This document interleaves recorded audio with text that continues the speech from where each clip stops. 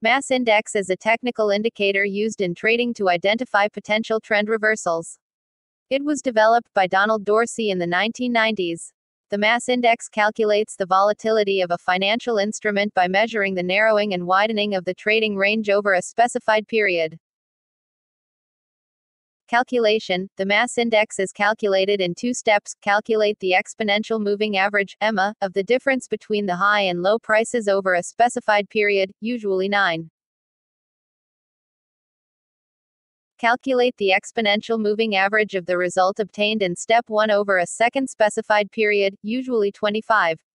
The formula for the mass index is mass index equals EMA, EMA, high minus low, 9, EMA, EMA, high minus low, 9, 25, mass index equals EMA, EMA, EMA, high minus low, 9, 25, EMA, high minus low, 9. Purpose. The purpose of the mass index in stock market analysis is to identify potential trend reversal points based on changes in volatility. It helps traders spot periods of increasing volatility, which often precede significant price reversals. Interpretation in relation to other tools. The mass index is interpreted as follows: when the mass index crosses above a certain threshold, typically 27 to 30, it suggests that the market is becoming more volatile, indicating a potential reversal. Traders often use the mass index in conjunction with other technical indicators, such as trend lines, moving averages, and momentum oscillators, to confirm potential reversal signals. Time frame. The mass index can be applied across different timeframes, but it's commonly used on daily charts. It can be effective on both shorter and longer timeframes, depending on the trader's strategy and objectives. Usefulness in trading decisions. The mass index provides useful information for trading decisions in the following ways: identifying potential trend reversals by detecting periods of increasing volatility,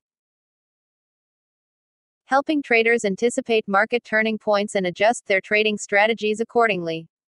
Use with other technical indicators. The mass index can be used in conjunction with other technical indicators to confirm trading signals.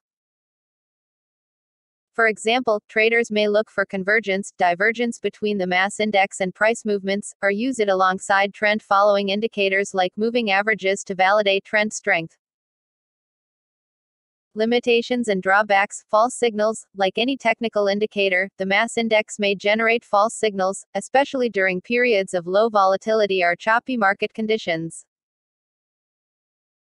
Lagging indicator. The mass index relies on historical price data, so it may not provide timely signals for fast-moving markets.